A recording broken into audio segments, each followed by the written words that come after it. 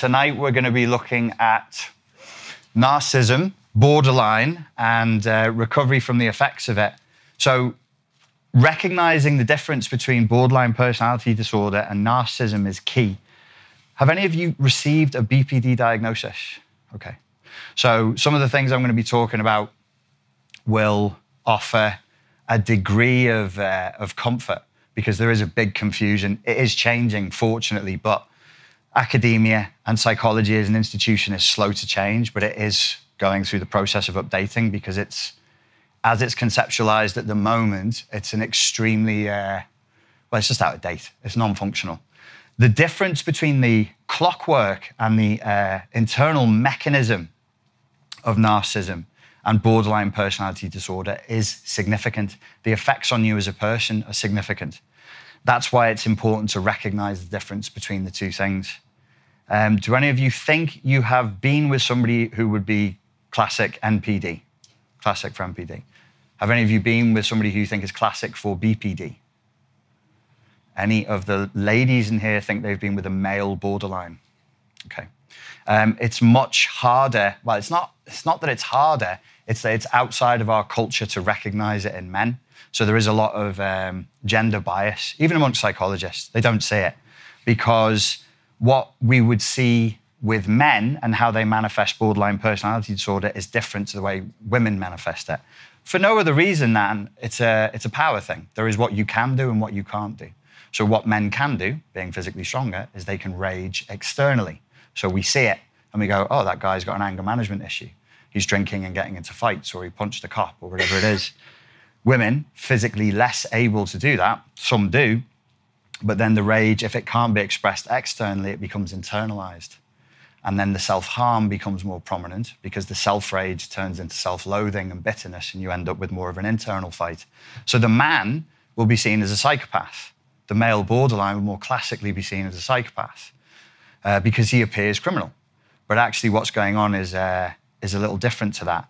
The key elements to this with borderline personality disorder, this is non-clinical, this is my opinion. It's partly based on some research that I've done, and then unwittingly, I have coached a lot of people with borderline personality disorder. I attract them. I'm not a narcissist magnet. I am a borderline magnet. Probably because my closest tendencies, if I was going to be diagnosed with a personality disorder, would be BPD. So where we're seeing BPD and where it's being misdiagnosed, and it's very frequently misdiagnosed, is around the issue of emotional dysregulation. So what you need to understand when you're trying to recognize the difference between narcissistic personality disorder and BPD is the emotional dysregulation.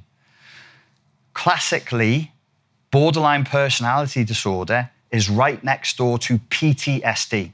So if any of us want to understand borderline personality disorder, we have to have a better than average understanding of trauma. PTSD, not CPTSD. So if you're trying to figure out what happened in a bad relationship with an ex-wife or an ex-girlfriend, you'd have to go back and look at the literature just on PTSD. A lot of the borderline personality disorder literature is tainted, unfortunately, because we have our ideas pre-existing about what that means and what it doesn't mean. We're going to get to that in just a moment.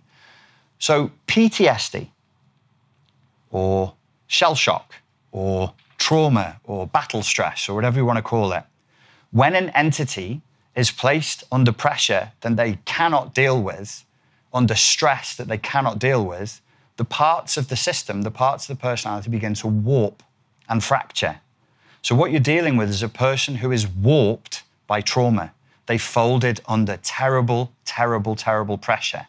So straight away, we can find a route into looking at this not with morality. This is an amoral position that we should adopt for this particular understanding that we're trying to get to.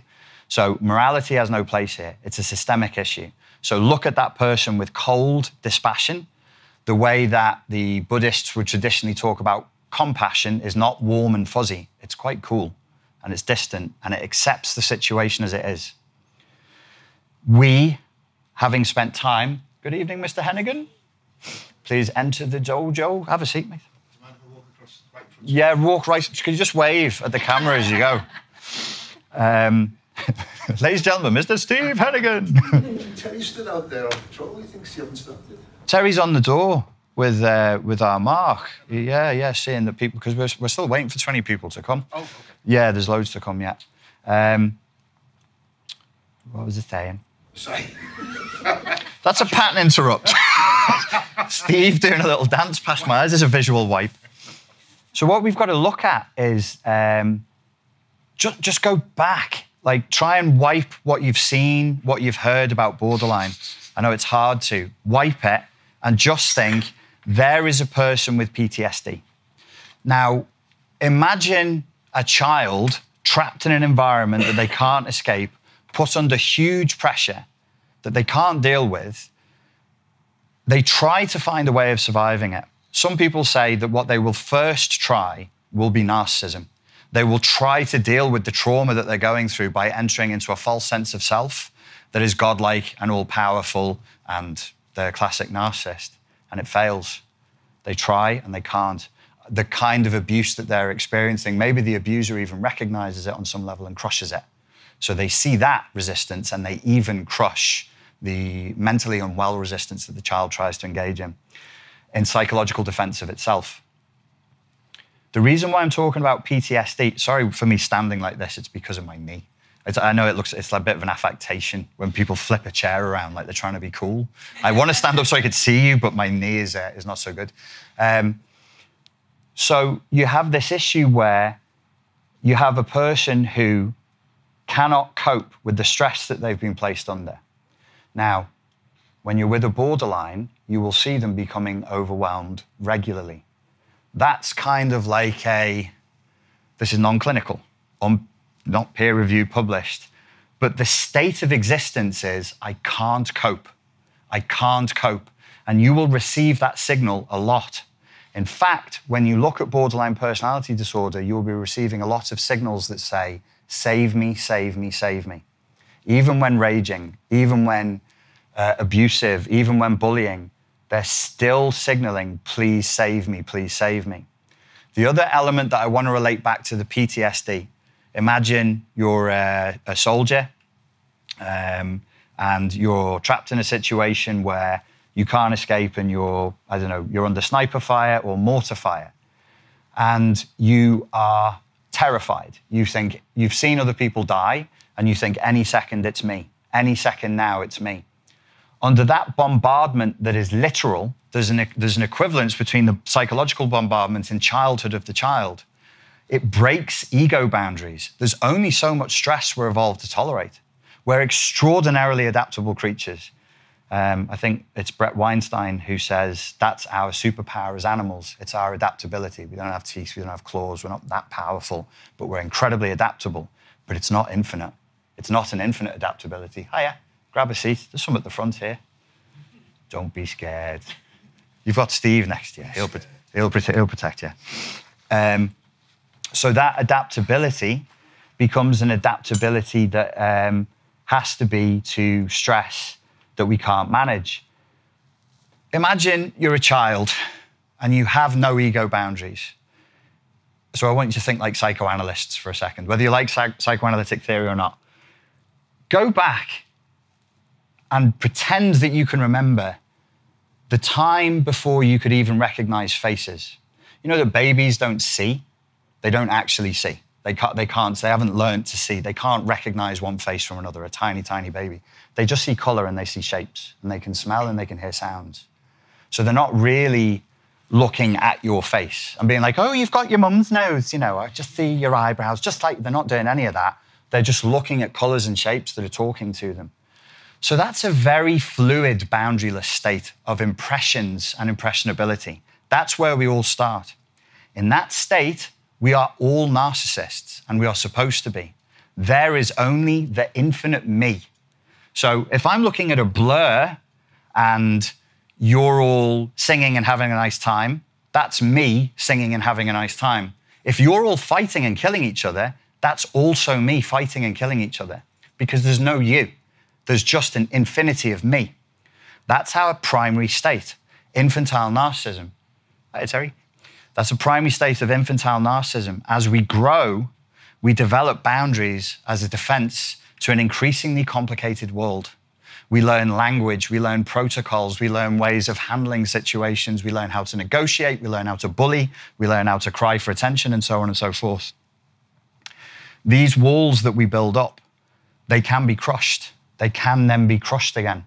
So what you can end up with borderline personality disorder is a kind of a war-torn city, if you like. I don't know if any of you have ever been to Sarajevo.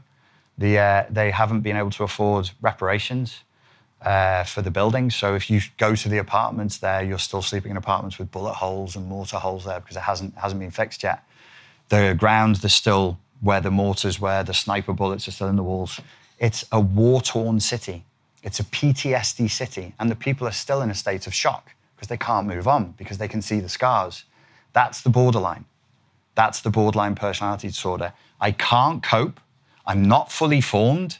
And everything that I had was knocked down, but not obliterated. It would have been kinder to obliterate them completely, because now they live as half a person. They're half there and half, well, we, borderlines like me, we live as half people. We're sort of there and we're not, but we know. We know. And we feel shame, and we feel depression, and we feel despair. The narcissist, God bless them, they have no fucking clue. They stay in their shiny little dome, and because they're blocking out, they live inside of a shell, and on the inside of a shell is a mirror, and in that mirror, they're perfect. They have the perfect defense. A perfect narcissistic defense is a big, fat no. Borderlines don't have that option. We can't say no like that. We're not strong enough to say no like that. We'll say no. No if you think it's okay. So I can't cope. I'm not fully formed. I'm constantly signaling for help, consciously or not, even when I'm being abusive or bullying. The other element of it is intense emotional dysregulation. So you say intense emotional dysregulation or abandonment anxiety. These are cool sounding, detached clinical terms. It is a shitstorm of terror inside of the borderline when triggered. Not all the time, but when triggered. When they're in an emotional flashback, it's something else. It really is something else. And it's completely out of their control whilst they're in the flashback. Outside of the flashback, work can be done. Therapy can be done, and the prognosis is pretty good. If the borderline keeps turning up for the therapy, doesn't attack the therapist, doesn't attack the therapeutic process, which of course they do because of the superego injunctions that says don't get better. So there's another element to it. Why would their superego injunctions say don't get better? Because they've internalized the abuse. So now they're carrying around the abuser inside of their head. So they're abusing you whilst they're being abused internally. And their abuse of you is being watched by an internal abuser and judged and being shamed for. It's a real mess. It's much more complicated, and there's a lot more going on than there is with pure narcissism. It's pretty simple clockwork. Pretty simple. They're amazing. You're not a person. You're a thing. You provide a service. You provide supply, and that's it. And if you don't, well, I'm bored of you. And I'm going to find somebody else who'll do the job that you're not doing. Bish, bash, bosh, finished. There isn't that much to it. It's a little bit more complex when we get into vulnerable narcissism, but it's not much more complicated than that. It's, am I inside of a narcissistic shell? Yes. Have I got my narcissistic supply? Yes.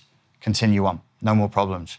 With borderline, another element to it is pressure testing. Were you pressure tested, sir? Were you pushed and pulled? Yeah. Yeah. That's how you know you're in a relationship with a borderline. They push you and pull you.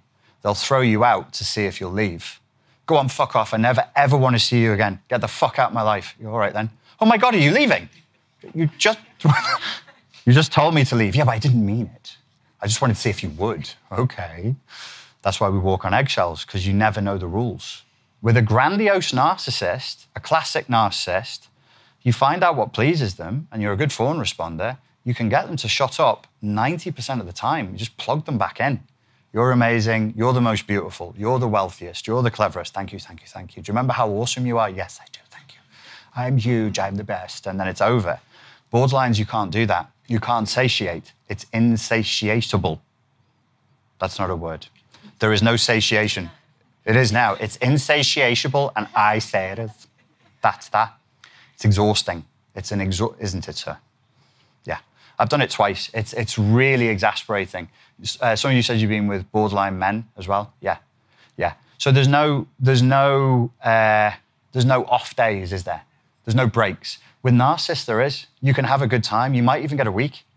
Well, okay, not a week. Like 3 or 4 days, because then ultimately there has to be another cut to get more supply. You must bleed. They need that blood in the water to feed. But with borderlines, it's perpetual. And that's not sadism. It's not sadism. It's because they can't sit with themselves. We can't sit with ourselves when we're in the borderline state. It's not possible. Do you know what the term borderline comes from? Originally, historically, it meant that the client was on the borderline between neurosis and psychosis. Psychosis. So here's a couple of things that help people who've been given the borderline diagnosis. You cannot really have BPD versus PTSD or CPTSD, because the classic thing is for them to misdiagnose people with PTSD with borderline unless you are bordering on being psychotic. Psychotic levels of rage, psychotic levels of delusion, where you become extremely confused about what's real and what isn't. You cannot remember conversations. You don't remember who said what to who. You don't remember the intentions, even to the point where it can look like schizophrenic levels of delusion. Just whole stories, whole plot lines of your life are just made up. Do you remember that time when you did the thing with the person over there? It's like, I've never been, what are you talking? I've never been there. Never been there in my life. Yes, and also you love this type of food. I remember you specifically said Korean barbecue. I'm like, I've never eaten it. It wasn't me. Or it was the me that lives inside your head. Because just like with narcissists, you live inside their head. So with the borderline and the narcissist, they're never interacting with you. They're interacting with their avatar of you. And you are mummy. It doesn't matter, male, female, gay relationship. It doesn't matter. You're mummy. You're mummy. So if I'm with a borderline girl, I'm mummy. I'm a bad mother, the worst. I'd make a bad mother, wouldn't I? Yes, I would. That would be creepy. So it's called projective identification. Even if you're kind, even if you're stable, even if you are psychologically literate, your psychological literacy is nothing. They will tear it to shreds. They tear psychologists to shreds, therapists, psychiatrists, all day long. They eat them, they devour them and spit them out. Because all of the protocols of a normal conversation that's consensual between two adults, between a designated objective, is destroyed. It's totally meaningless to the borderline because they are chaotic. Their own internal landscape is chaotic. So yes, when you invited me for coffee at 3 o'clock, I know that you were telling me that you thought I was a piece of shit and that I'd failed in my life. I could tell by the way you said it to me. It's just coffee. You arrived at 3:05, just like my mother did. You wanted to disregard me and tell me. They're obsessed with being a bad object. So a bad object in their psychoanalytic theory would be that the internalized idea that me as a baby is just fundamentally unlovable. You can't fix that through a relationship. You absolutely must forget the idea that you can fix that in a relationship. There is a chance in therapy with a very strong therapist who understands borderline personality disorder and knows what they're dealing with. But in a relationship, you will either be pouring your life's energy into an infinite black hole that goes nowhere, or you can actually be throwing fuel on a fire. You can make them worse. You can make them sicker because you're indulging the psychosis. Ah, you are mother. You won't leave. Okay, mother, good. I'm glad you're going to stay here. Have you seen this bit of torture before? Let's try it out for size and see how you deal with that. So in a sense, it's like some horror movie, you know, the Saw movies, the torture devices they trap people inside of, and the more you struggle to get out, the more the claws go in. It can be like that. Narcissists, it's similar with narcissism, but you all know what grey rocking is, right? Grey rock. No, you don't know grey rock? It's a really shit type of rock music. It's boring as fuck. Were you nodding? You're like, I know grey. I have a fucking clue. Grey rock is a technique where if you really want to get rid of a narcissist, you don't have to threaten them or set boundaries with them or anything like that. You just stop giving them narcissistic supply. You're boring. Just not stonewalling, because you can excite them with drama. Yeah, they could turn into stalkers and they can threaten you and try and extort you. You must bore them off. Yeah, you're a little grey rock. Not a shiny pebble. not dramatic and exciting and funny, as we were saying. Nobody who produces adrenaline. Nobody that they can get secondary narcissistic supply through. Bore them to death. Don't stonewall. I mean, we talk about going no contact because that's for you. So the least amount of contact you have with a narcissist, the faster you're going to recover. Just because it's called a toxic relationship. They're a toxin. So if you have prolonged contact with them, or you have sex with them, or you're sleeping with them and living with them, that's going to make you sicker than if you just have less contact. No contact is the ideal state, but it's not always practical. So to get rid of a narcissist, you grey rock. You become so dull that they would just move on to another shiny object. And it works. It works. That's not going to work with the borderline. Not at all. Not at all. If you tried to do that with the borderline, they probably would try to consume you. They'd probably try to further internalize you, to fuse and merge with you even more. Another element for recognizing borderline personality disorder, and then we're going to distinguish between PTSD and BPD for the misdiagnosis, is the... Whoa, where's it gone? It was right there. Little fish, come back, it swam away. Oh, sorry, there it is, it's back. Oh, flipping heck. I was training this morning. I took a new pre-workout. It had niacin. Do you ever take pre-workout? Niacin makes your face burn? Niacin rush. Niacin rush. I was stood in the gym like that, and my face is burning. My face is, and they was, what did you... I took, top of your ears? Yeah, the ears and your neck. And they were like, what have you taken? I said, pre-workout. They're like, oh, why, yeah, pre-workout. They come in a little bag like that. This pre-workout's intense. What am I talking about? Oh, yeah. So borderlines, what they'll try and do, another way of recognizing it, and that this will be because the borderline topic is a big topic, and I've not really covered it on YouTube. The reason for that is because people who've been misdiagnosed with BPD just attack me in droves, and I get tons of really boring emails telling me what a piece of shit I am. I can't be bothered. So, and these people are not borderlines, they're narcissists, but they've been misdiagnosed with BPD. It's so overdiagnosed, it's ridiculous. If you feel like you have been recruited to moderate somebody else's emotions, that's not narcissism. That's borderline. I need you to moderate how I feel because I can't do it. I don't have the internal boundaries to moderate my own emotional regulation. That's your job. It's not very nice. I instrumentalize you because I just can't deal with my emotions. So you're mummy again. Mummy, fix it for me.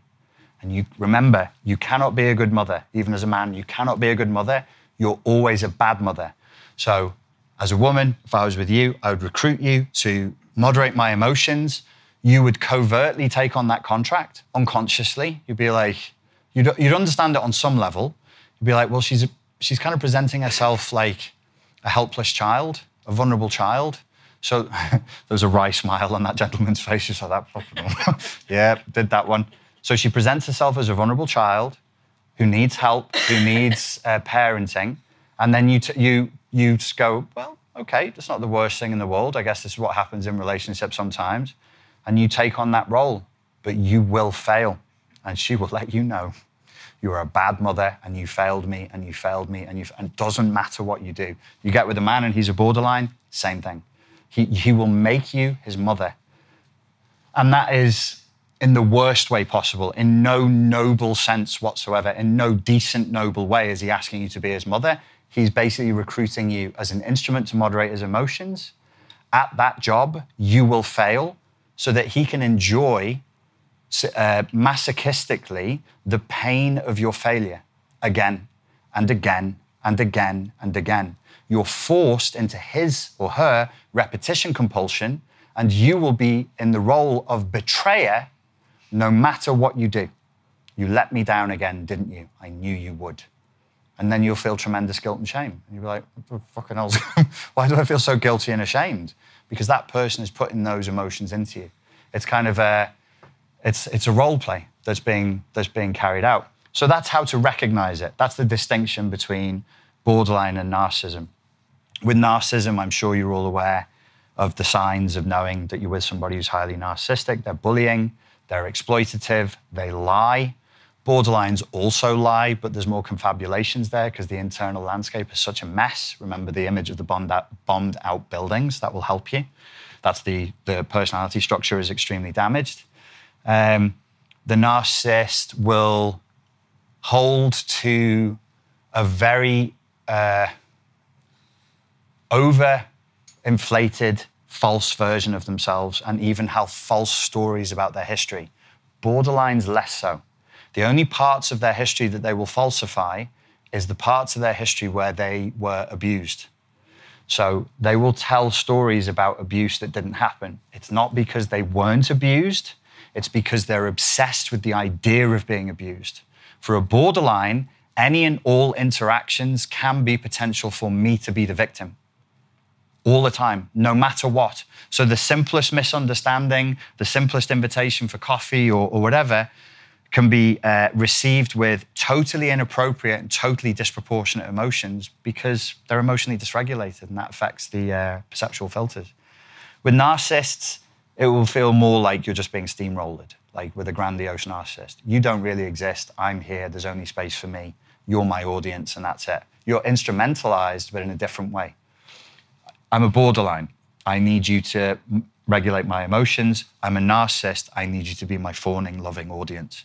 Thank you, audience. You have made my evening so much better. So that's quite easy. From that perspective, it's easy to see the difference between the two. The effects, the abuse has different effects on the individual. We'll get into that in a moment. There's an idea that I have. When you have a graph, is that the y-axis, up and down, or is that the x-axis? That's y, this is x, yeah? So on the x-axis, between PTSD and BPD, my humble opinion, or it could be CPTSD, and very frequently it is CPTSD that people are misdiagnosed with because the symptoms are so similar. The only thing that I would look for in BPD, to be convinced, people can be somewhere on this as a spectrum, is entitlement and exploitation. So entitlement and exploitation are what we're looking for. So some people will worry when they see descriptions of CPTSD and see descriptions of borderline, they'll think, maybe I'm borderline.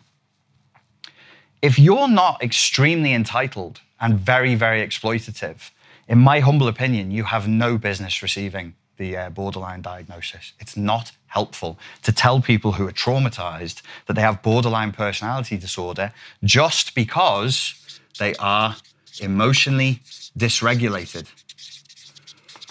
When people are emotionally dysregulated and they have PTSD, they self-harm. They engage in self-destructive behaviors.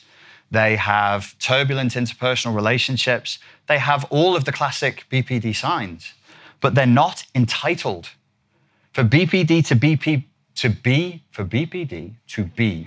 it's kind of hard to say. Hello. Come in.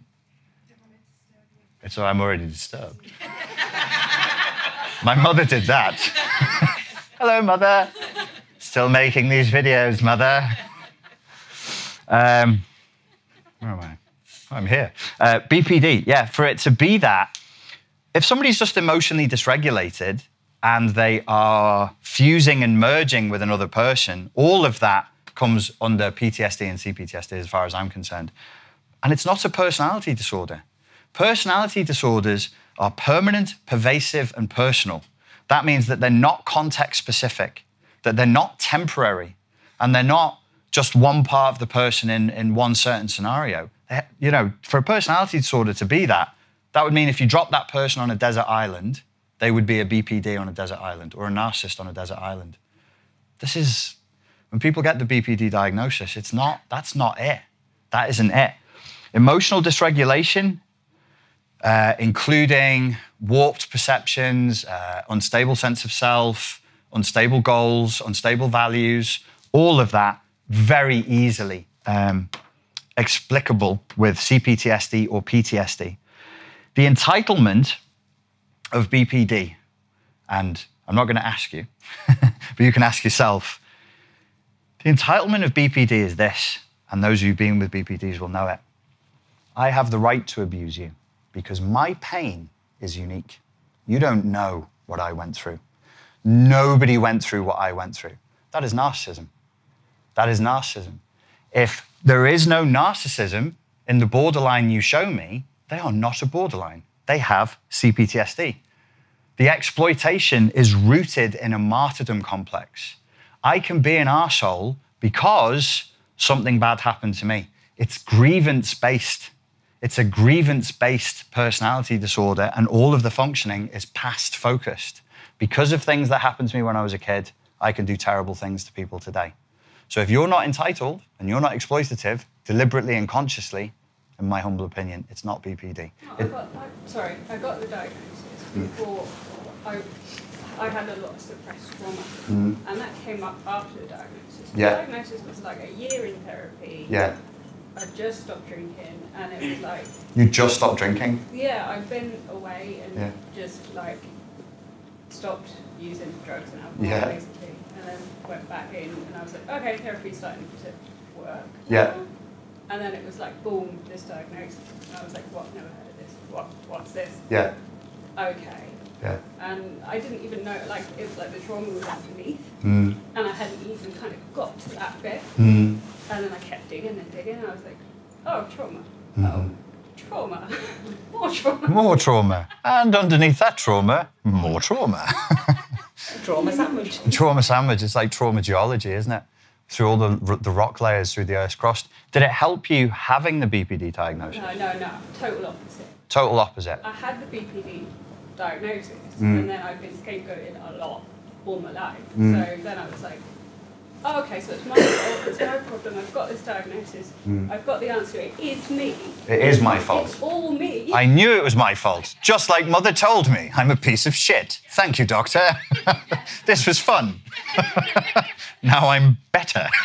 Well, no, it's like, okay, if it's all me, now I know I can do differently. I can do things differently. Sure. Jocko Willink. Sorry? Jocko Willink. Jocko Willink. Extreme ownership. It's actually Marsha Linehan who created DBT. She has the same concept with a different name, which is... Well, that's what I looked into.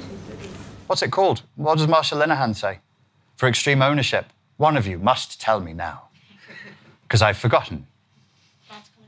Radical acceptance. There we go. Yeah, that was it. Yeah. Radical acceptance. So even if you know it's not your fault, you accept it. MPD. So I went from that diagnosis. I walked straight into kind of his trap, if you like. Whose trap? Some guy. A dude. Yeah, he might have had an MPD. I don't know. Okay. Because that's when I started looking at all this stuff, the MPD stuff. Like, so I was like, something's going on. Yeah. And I don't know, and I can't wrestle with it. Yeah. Figure it out. But yeah, it kind of, so that diagnosis led me astray. It led you astray, which it typically does. And all they're doing is they're looking at the symptoms of PTSD and they're saying, okay, this is BPD. I mentioned before the soldier stuck in the trench and he's getting bombed, and then the layers of his ego boundaries start fracturing as everything around him starts fracturing, or her. He eventually ends up in an infantile state. And typically, or commonly, people before they die, who do they call out for? Mother. Mother. Because you're now not a 35-year-old combat veteran. Now you are a 3-year-old little boy or little girl trapped in a situation that's bigger than you can deal with. And that's the last word that comes out of your mouth. So we know it happens. They're regressed to an infantile state. There was a paper I was researching. I stumbled across it. I was looking at borderline personality disorder and how it crossed over with vulnerable narcissism, fragile narcissism, covert narcissism. And they'd interviewed some American Marines, and they were veterans who had PTSD. Some of the people they were all given therapy for PTSD, and for some of them it worked. And then there was this group that were really unresponsive to therapy for PTSD. And when they tested them for borderline, they found 80% of them had borderline personality disorder.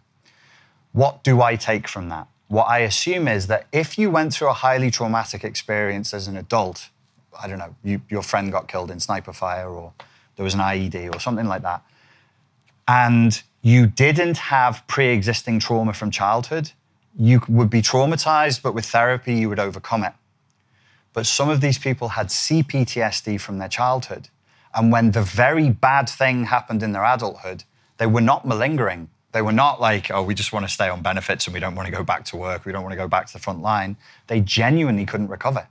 They didn't have the capacity to recover because they weren't given the tools for that when they were in childhood, which is a really critical element to this.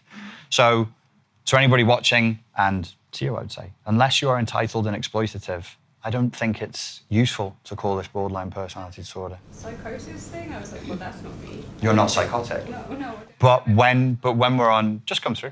It's okay.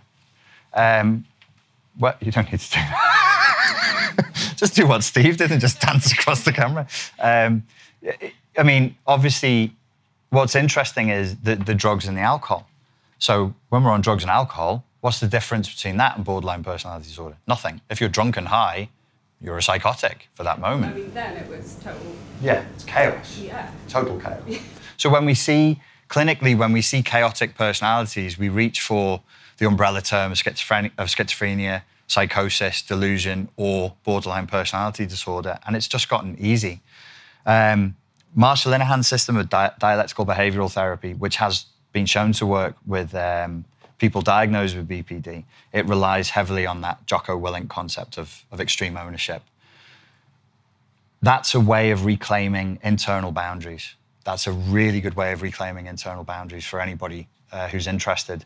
Whatever happens in your life, assume that you own it. Assume that you can do something about it. Burn out all the victimhood. I've just been through a massive mental health crisis myself. Back in therapy, I was doing therapy. At its peak, I was doing 4 days a week of psychotherapy. I was drinking, I was using drugs again. Not proud of it, just telling you. Happens, I'm human also. And the victimhood narrative is poison. It's poison. It destroys you from the inside. Even if it's true, it doesn't matter. Even if you live as a victim, if you think as a victim, you're poisoned by that thinking, even if it's true.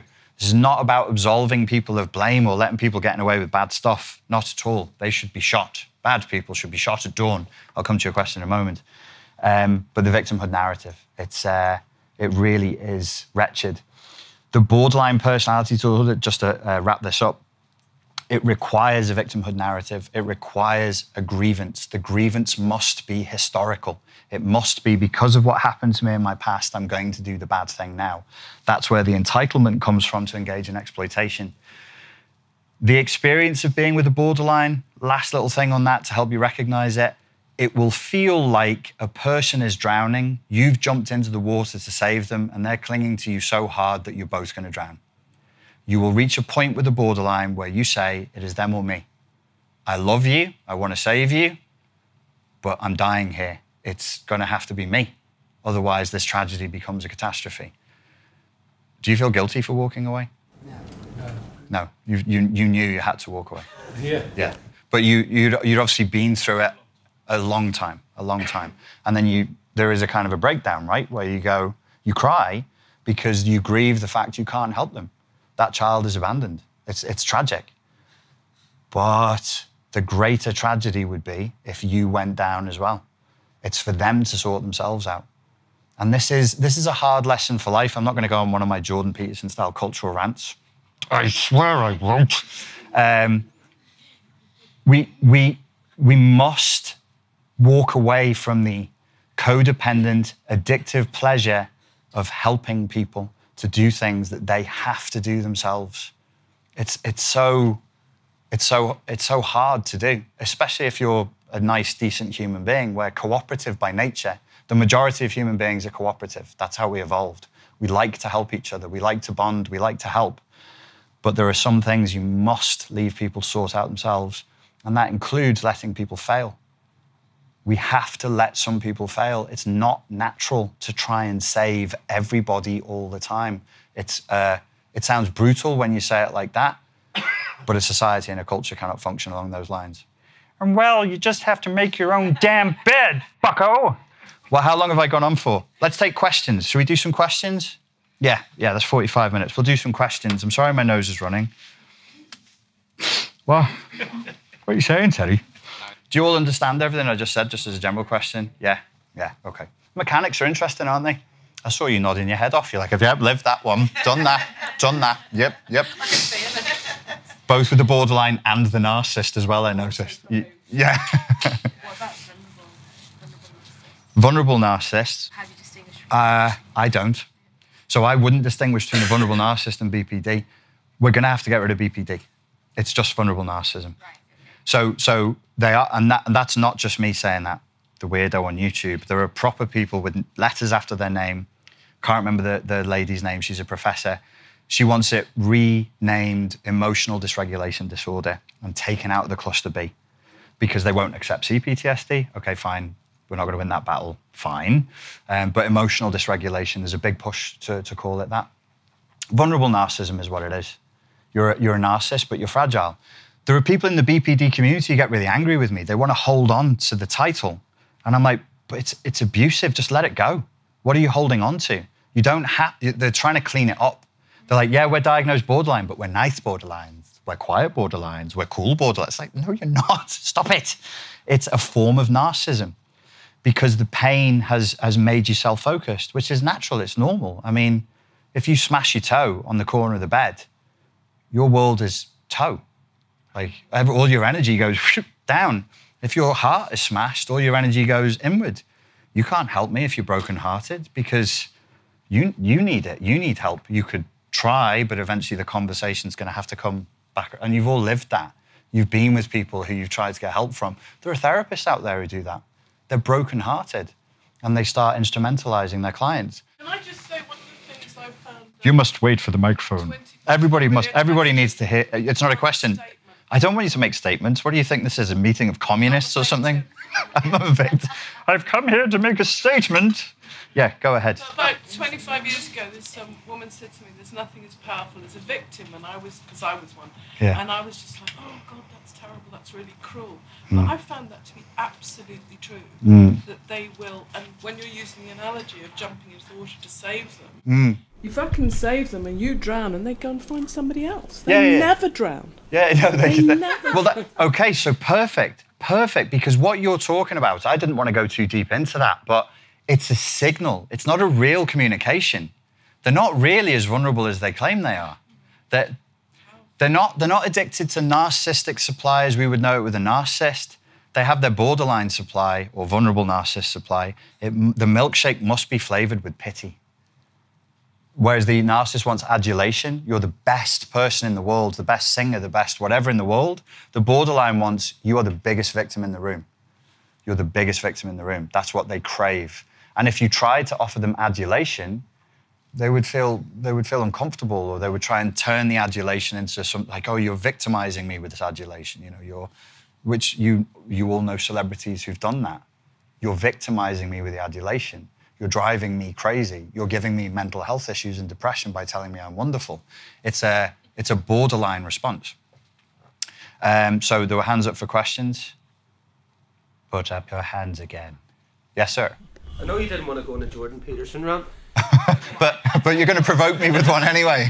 But there seems to be a lot of kids not being told if they're girls or boys. Putin said it was virtually a crime against... he said it was, President Putin said it was a crime. Why do you think that's happening now in the West and not anywhere else? Do you want me to get cancelled? Because this is how you get Let's open a topic that gets people cancelled. Why is it happening in the West? Well, yeah, because it doesn't happen in the East. It doesn't happen in Russia. It's not happening in Africa. It's happening in modern Western countries. Do you think they're just copying the crazies in Hollywood, or? I think that there's... What will I do when my YouTube channel's cancelled? Have you got work for me? Can I come and work for you when this is taxi driving. Door work. I'll go back to door work. YouTube's probably part of the problem. YouTube is part of the problem. So here's my little Jordan Peterson rant, and it's in a Jordan Peterson style. He likes the yin-yang model, the Taoist model, which is why he ill-advisedly equated women with chaos. Because the old... naming no fucking names. he ill-advisedly equated women with chaos because he was talking about the principle of yin, and when that was first translated in the 1920s, it was chaos. But back then, the word meant potential, just pure potential. So there's different ways of approaching life and different ways of approaching a culture and protecting people and doing politics. You can have toxic yang, toxic yin, noble yang, noble yin. We're in a phase of toxic yin. Toxic yin comes with the best of intentions. I want to protect you. I want to make you safe. You are my children. Anybody see a problem with that? Well, you're not children. And if you are children, then I'm your parent. We're now not in a horizontal relationship. We're in a vertical relationship. It's infantilizing. The period that we're living in now, what do we call it? The nanny state? Well, a nanny would typically be female, usually. That's what we have. It's toxic yin. So by making... Assume the granny's gender? Or? Did I just assume... Have you just assumed the gender? I assumed the nanny's gender. And I refute that gender now. That's probably racism. You could claim racism afterwards. I'll get cancelled for that as well. Fuck it, let's go for it. This is my last seminar. This is how I'm going out. Going in on psychosis then. You may. So what we're doing is we're saying, I was a radical leftist when I was a kid. And I think that a lot of radical leftist perceptions of the problem in the world are correct. The solutions are usually wrong. So if you said something like systemic racism exists, I'd say it does exist. What's the solution? The radical leftist solutions, I'm a bit like, whoa, hang on, just slow down. We do have a problem, but that might not be the best way of dealing with it. What do we want? If I stand in my radical leftist space, I want inclusivity. I was bullied as a kid. I don't want anybody bullied. I don't want people being left out. I don't want people to feel like they're stuck in rigid roles of things that they have to do. I didn't enjoy it as a kid. I hated being told I had to play football. I wanted to sit around and, I don't know, daydream. I didn't want physical violence with other boys. I hated it until I found martial arts, and then I really enjoyed it. So I was a gentle kid, and I was forced, if you don't do this, what would they say at school? They're like, oh, it's an old 80s derogatory term for a homosexual, puff. You're a puff. And that's what I would be called as a kid, and I was bullied for that. So I hate that. So as I grow up, I'm like, well, that should never happen. So what do we do? If somebody doesn't like the gender role assigned to them, obliterate all gender roles and let everybody be exactly what they want to be. On paper, that sounds okay. That's like a libertarian ideal, which is do what you want. As long as it's not hurting anybody, go ahead and wear a dress, wear makeup. I don't give a fuck. Wear everybody else's dresses. I do not give a fuck. As long as they're consenting to it, I don't care. This is the Slavoj Žižek point now. We switch from JP to the big Ziz because he understands psychoanalytic theory, which both do, but Žižek is more of a Freudian and JP is more of a Jungian.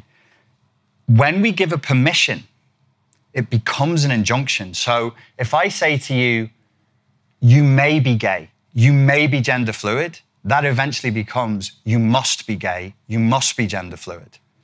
Not overtly, it's understood in the unconscious. It's understood in what is not said. When we veer that way, what happens at the other end of the spectrum? Well, I want to be heterosexual. Well, that's not what we're doing, you see, because we're doing alternative things. And slowly, things can creep to a point where you start saying, that's not okay, because that's normal. And we're for promoting that which is alternative. So it's an imbalance. It's a total imbalance, I think, that's happening now. And it's disturbing. It's disturbing to me to have a conversation about whether we're going to give hormone-altering drugs that change you for life to children, or whether we're going to cut off the penis of an 8-year-old, which is a Texas court case that's going on now. I'm not sure an 8-year-old can know that, and I'm not convinced to a nicety that the parents aren't influencing them, because parents influence their kids.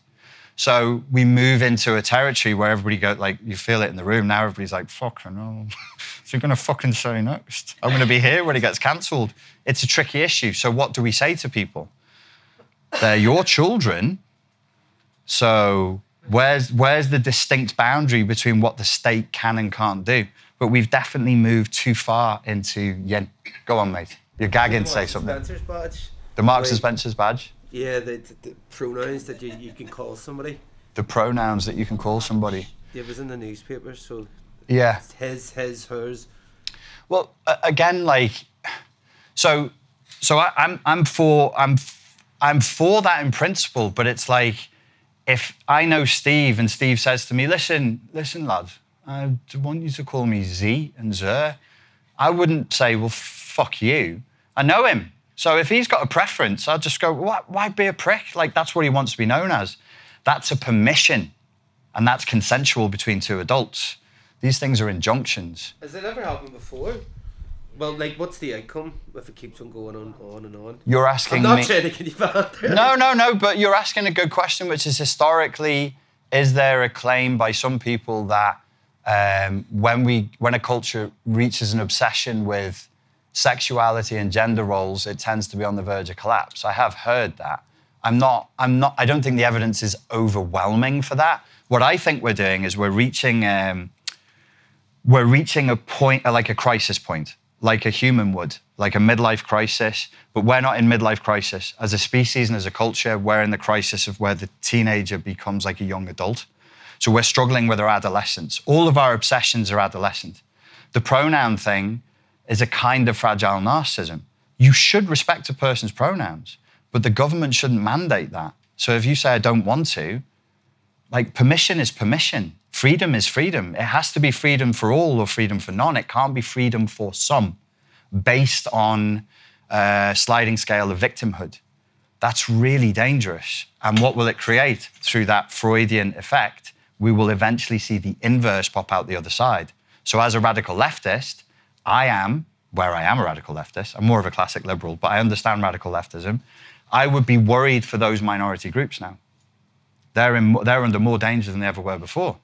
And by the way, what are we doing about women nowadays? We fucked women off.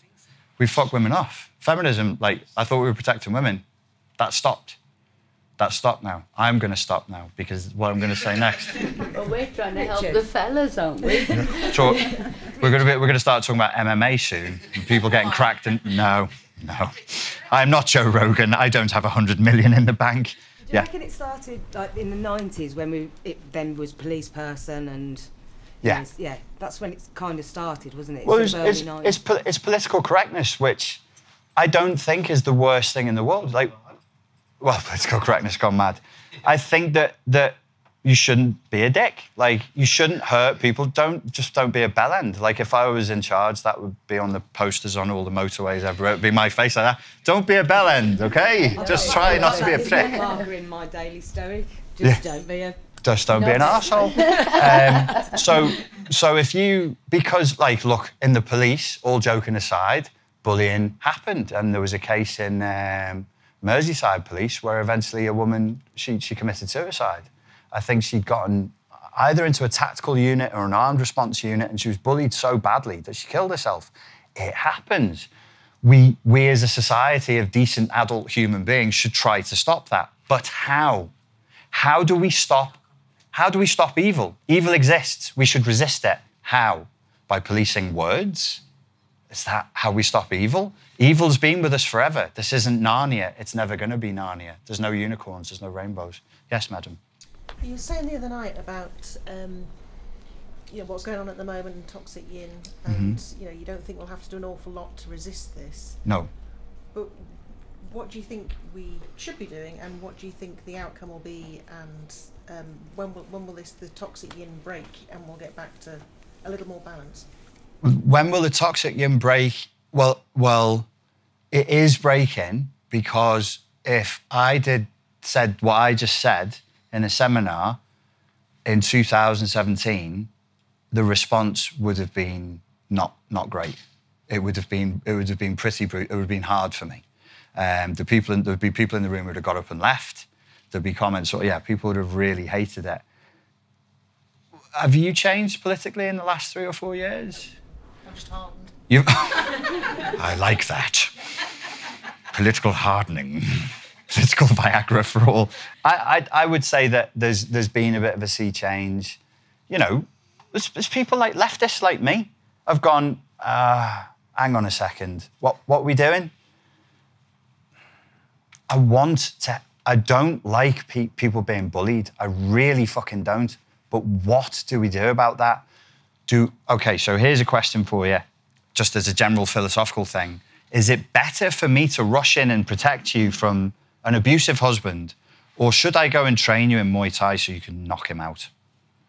I mean, I lived that. I lived that when I was younger. One of my first clients as a self-defense instructor, lovely lad.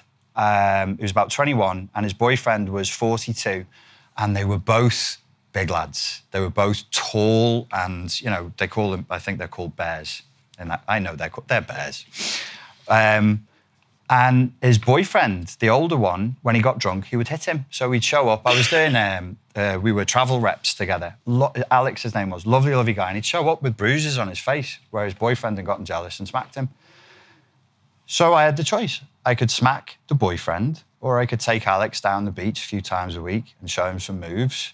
And I think within about 5 weeks, the next time his boyfriend came in, Alex did what I could have done, but Alex did for himself. Which one's better?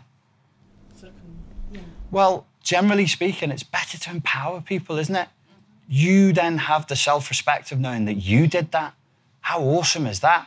If I come and help you, who gets the narcissistic elation? Me. I'm a fucking superhero, I'm a policeman, da-da-da. You did it. When I got Alex to do it, I was like, this is amazing. I was so proud of him. I was so pleased. And his boyfriend stopped. Because if I do it and it's top down and it's that's authoritarian, don't worry, I'm going to fix this for you, kid. What if I leave? Which I did. I went off. Oddly enough, I left to join the police, funnily enough. Alex would have been on his own.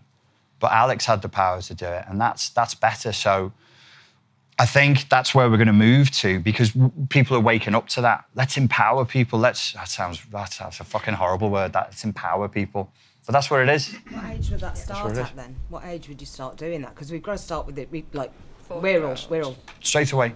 Yeah. Straight the day you're born. Saying, like adults now. The day you're born, you get a kettlebell and a dummy and a boxing bag. No, I would say straight away. Just the whole of our template should be: we are strong, and we respect each other, and we help each other. And if somebody's being bullied, we all do something about it.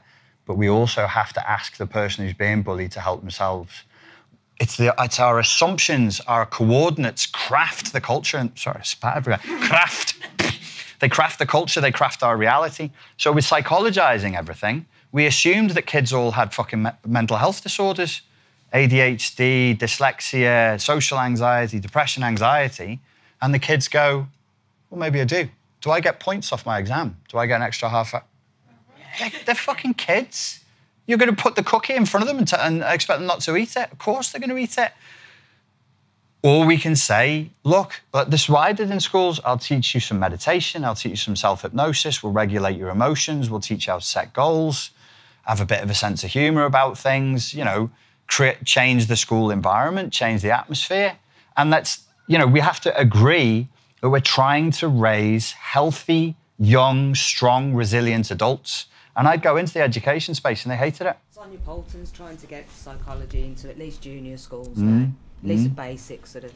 Yeah, but it must be the psychology that leans more into stoicism and philosophy rather than that type of psychology that sees everybody as being sick. Sorry, there's a hand went up over here just before. Me all the time, It was you. Let's go. I don't know which thread to follow now. No, I've thrown a few. Okay. Thrown a few out there. No, and I respond to most and don't want to butt in.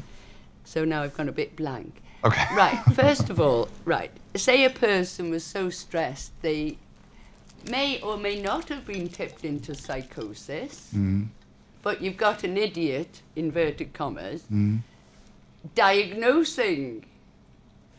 So that's, to me, not very helpful, because it's misdiagnosing, causing more stress than there was in the first place. And if the power, and I'm coming back to the RAF ethic, not because I'm mad on aeroplanes or bombs, opposite. In fact, I could bore you all with ironic stories, but that's for the pub. Please don't. No, that's for the pub. Pub talk, my dad said. But what if there is a valid reason that you cannot leave the narcissist happily being narcissistic. And that's where I bring in the metaphor of the Second World War, not because I'm obsessed with that either, or my father. It's to do with... You have mentioned him a few times. I have. And I'm wearing this because of it. I'm not going to lie. In commemoration. And it's to do with respect. It's to do with him respecting other people's rights and lives. We're circling into a question here, I can feel it. Well, I don't know where I'm circling, Neither to be do honest. I, madam. Well, at least we know that, if nothing else. What, did you have something that you wanted to... A statement or... I'm trying to frame it. Shall I take another question and I'll come back to you and you can gather... Yeah, it's hard to... So many threads to weave into a cloth. That's the way I talk, and that's partly because of the ADHD. So if you're all feeling a bit confused, just know it came from me. You know who to blame. No. I've been accused of being psychotic. Yeah. Where I thought that my threads were weaving into a valid cloth. Yeah. So I've got to oppose the power that is crushing me. Have a think. We'll take another question. I'll come back to you in a second. Yeah. There was another hand. Yes, sir? Shut up. Shut up. Just stop. I don't want to get cancelled. Go on, mate. Are people more mentally ill now than they were like 30 years ago? And do you think in 20, 30 years people are going to be more mentally ill than they are now? By any metric available, they are more mentally ill. It's not just that, it's not just that people are more aware of mental illness. That's what I thought it was. But no, the research is pretty conclusive. People are sicker now. They report misery. People are miserable. Like, not everybody all the time, but if you look around, like, you can see it. The lifestyle's completely different. The lifestyle's a mess. People, in my humble opinion, we just can't live like this. We're not designed for this. We're communal creatures and we are atomized and we miss each other. We miss each other terribly, but we're trying to tell each other that we don't. And we need to get back to each other. When I said there's nothing to be done, there's no revolution. There's no battle. There's no war. There's nothing complicated. You just walk away from this toxic ideology, switch off the devices, switch off the TV, and let's just go and meet each other in the pub or in the park, have a walk. It's all there. Start fight clubs. Of course, it's the chap from Northern Ireland. Start a fight club, smash each other in the face. It's like the film Fight Club. But that was, I think, Chuck Palahniuk, because that film... Not everyone Fight Clubs. It came out not long after he wrote the book, and that was a real moment. It was pre-9/11. But if you remember in the book and in the film, it almost predicted 9/11. There was a moment there in 98, 99, where we had reached another tipping point and the world really changed. Dramatically, it changed. The chess pieces on the board flipped and we knew, the collective unconscious knew. So yeah, I'm not really saying anything different than what Tyler Durden was saying. I'm railing against consumer capitalism, and that's why Fight Club begins tonight. We're going to clear the chairs. You all have to beat me first. But don't you think go on. that most people think that they've got choices when they haven't? All they've got is options, and the only choices that you've got is where you spend your time and your attention and your money and that sort of thing. Absolutely, 100%. I it's gathered. Central to some of these cutting. I can lose sight of the wood for the trees, and I know that. So it makes you stand back to review if you can do that, if it comes to mind. Yeah. So cuttingly is honesty. Because people don't, to me, be honest with each other. That's piled the stress on me to the point of being accused of misdiagnosed blather. Yeah. And I've still got the equivalent of the Luftwaffe coming at me. Yeah. But I don't think people can be... sorry, what you said something about... it's gone. It's one of those fish that have gone... Well, apparently that's a sign of psychosis, so you're in a very vulnerable position. I tell you what, it seems to be contagious. Folks, should we take a 5-minute break, go to the bathroom and everything, and then come back and we'll start again? So we're going to look, in this section, we're particularly going to look at the effects of narcissistic and borderline abuse, and we're going to look at some recovery tools as well. I tried years ago to coin and then popularize a thing called NAVS, which is Narcissistic Abuse Victim Syndrome.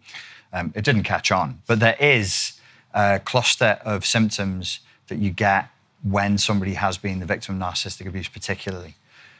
One of the major effects with NPD and with BPD is a concept that you're just raising now with social work and what happens when we're dealing regularly with people who are intensely emotionally dysregulated and they have PTSD. When I say emotionally dysregulated, do you understand that? Let me just explain that real quick.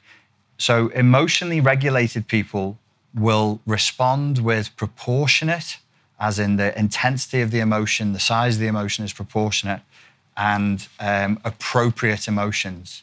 Here is a dog upon the floor. And so when I see the dog, if I started weeping, that would be an inappropriate emotional response. And if I started weeping and rolling around on the floor and going, oh my God, a dog, that would not be proportionate. It wouldn't be appropriate or proportionate. So I would be emotionally dysregulated. The dysregulation issue is a term to kind of situate us back in the body. So your hormones can become dysregulated. Your cortisol can become dysregulated. And it becomes a hormonal issue. So it's not just some airy-fairy symptom. Your body is now out of whack. They talk about the dysregulation of the HPA axis. Without going too deep into that, the hypothalamus, pituitary, and adrenal axis. It's the way in which you start processing reality and recognizing threat. If it's dysregulated, so if I see a tiger, I should have a certain feeling. If I see my friend Terry, I should have a different type of feeling. If the tiger and the Terry feeling cross over, my relationship with Terry will be difficult and the tiger's going to fucking eat me. Because he'll be like, all right, mate, do you want some cake? And then he's going to eat me. So the dysregulation is the idea that what's happening in the individual is they're going through a roller coaster of emotion. Major peaks and troughs multiple times a day. So when we're working with difficult people, this relates, or you're in a relationship with a difficult person, the person who's traumatized with PTSD, remember we said before, you have a child, and when they're in their infantile state, they don't recognize the boundaries between self and others. If the environment is chaotic, they're chaotic. If the environment is violent, they are violent, because there's no boundaries. So with PTSD, you get this emotional dysregulation and a chaotic perspective of the world, but it's contagious. It's contagious. So if you spend time with somebody who's really emotionally disturbed, it's emotionally disturbing. This can be secondary trauma. They call it secondary trauma. You can get tertiary trauma. So the pain and the emotional dysregulation can go through multiple people. So if I'm traumatized, I could hand that over to you, and then you could go home and take it out on the dog, the kids. You're now emotionally dysregulated because of the time you spent with me. So people who are around narcissists start to change. And your friends and family will be like, we don't really recognize this behavior. We don't really recognize this new person.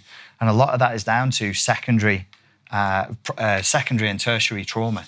So it actually transmits down. These are not my ideas. This is published research. So with combat veterans, they found that if they were heavily traumatized and they had quite heavy PTSD and they went home, everybody in the family unit would start doubling down on their coping mechanisms. Kids watching porn, starts watching more. The wife does a little online gambling or shops too much online. She's got a bit of a shopping addiction. She does it more. He drinks too much. Everybody in the household feels this stress and this tension. And then we're all walking on eggshells and we're all stressed out. So we're all doubling down on what would be considered classic markers for borderline personality disorder, because these are self-destructive patterns of behavior. And now we're becoming interpersonally turbulent and argumentative and confrontational with each other because our perspectives are skewing, we're not sleeping properly, we're not eating properly. It's a fucking mess. So how do you know that somebody's in a relationship that's narcissistically abusive? They become a mess. Any of you think you got physically sick from narcissistically abusive relationships? I think I got physically sick. So you've had it. You've got physically sick. Chronic fatigue. It's very common. Very, very common because it's exhausting. Yeah, chronic fatigue I've heard of a lot. Allergic reactions go through the roof. Sleep issues. So if it's messing with the HPA axis, doesn't that mean that all abuse is physical abuse? Like if the emotional, if it's dysregulating that much? All abuse effectively is physical abuse. PTSD, if you traumatize somebody for long enough and the trauma is bad enough, what does it shrink? Hippocampus. Yeah, what does that look like? The little seahorse, the seahorse in your brain. So the volume shrinks. So there's actual evidence that your, what do they call it in psychology, your executive function, there's parts of your brain that start to rewire to the trauma. It's all fixable, thank God, because of neuroplasticity, but it takes time, and we have to look at that. Yes, it's all physical. The gap between emotional and physical is mild. In my own childhood experience, it was physical and emotional, and the worst was the emotional abuse. The emotional abuse stayed with me, like like a smack or a bruise or whatever. It fades. Somewhere that your body the emotional abuse, your body feels it as though you have been hit. But obviously, you know, nobody can see that, but your body actually responds. That's the idea. I mean, and most of us would probably agree subjectively, like, you get slapped in the face. Well, what's the worst thing about being slapped in the face might be the emotional response anyway. It's actually not you know, because we do that in boxing, and it doesn't mean if Steve catches me with a left hook, you just go, well, that was a good left hook. I don't want more of that. But it doesn't mean, I'm so ashamed and he doesn't love me anymore. Is it the intent behind the smack? It's the intent behind the smack. It's context and intent. So humans are meaning-making machines. So I guess we just, so all emotional abuse is physical and all the physical abuse is emotional. We'll do that. We'll say that. Yeah, okay. I will never credit you for that. I'll just take it. I came up with this idea one day. Yeah. So we could say that. It all impacts the body. And I think, you know, when we're talking about therapy and protection, we have to be talking about what's going on in the body as well. You have to have something somatically that you're doing to move that feeling around. So there has to be physical practice. That you got to go to the gym, you got to go yoga, you got to go for walks. You've got to move your body to help it to process. If you see a dog go through something, even if it's just like a minor trauma, the dog wants to go and eat horse poo, and you stop it from doing it, and then you end up having like a bit of a confrontation with the dog, and you eventually pull it away. When the dog breaks that obsessive moment where he's trying to chase somebody else's ball or go and eat another dog's poo, they shake. When the obsession breaks and you pull them away from that and they give up, they literally shake it off. They go, all right, I'm not doing that anymore, bang, and they walk off. We have to do that as well. We have to shake it off. So it's important that we're doing things that physically alter what's going on for us, even at the hormonal level. Meditation will help. Sleep, good sleep hygiene. Good sleep hygiene. I'm terrible for it. Grounding as well. Terrible hypocrite for this. There are parts of your sleep cycle that are essential for you processing emotions. And if you're not hitting those parts of the sleep cycle, you will not recover from PTSD.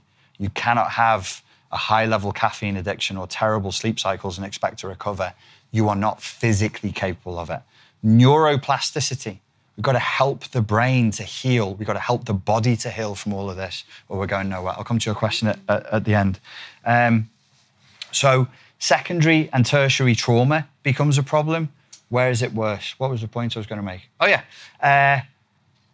When it was a female combat veteran, the husband got more secondary trauma than the other way around, which is interesting. This is published research. So if a woman comes home to her husband and she has PTSD, he is more affected as a man than if a man comes home to a female partner. She's not as negatively affected.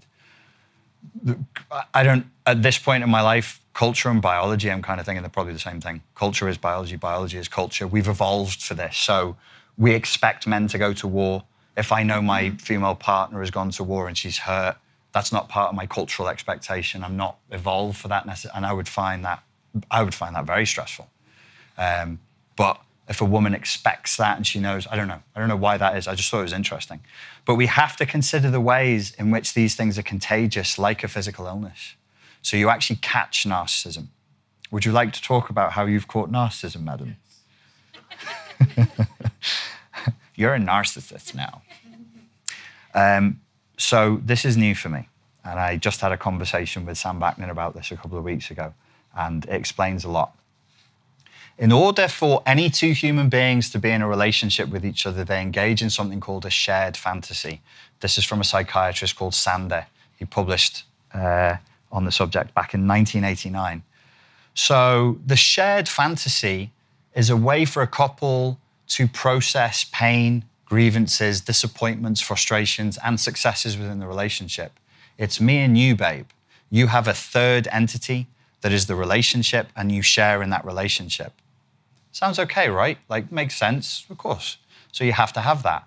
If the other person is toxic, you have built a bridge direct to your heart for them to spread that toxicity within the shared fantasy. It is extremely dangerous to be in a shared fantasy with an abusive person. Extremely dangerous and very hard to leave. With an abusive person, even after the relationship has ended, the shared fantasy continues to exist, and you have to kill it. You have to find a way of destroying the shared fantasy, which will feel like grieving another person as well. So in that shared fantasy space, you effectively, how should I put it? Because there's consent, so you have to consent to engage in that shared fantasy space, you become a party effectively to your own abuse. The narcissist plugs you back into your own narcissism. The narcissist shows you your narcissism, plugs you in, and then feeds you your own narcissistic supply. It's sick. It's like, you know those vampire movies where they don't want to kill the victim, they want to turn them into like a half a vampire? So they suck the blood out of them and they feed them back the blood. They're like, you have to drink my blood now. It's kind of kinky. But that's how narcissism works. They're giving you back your own narcissistic supply, and you'll become addicted to it.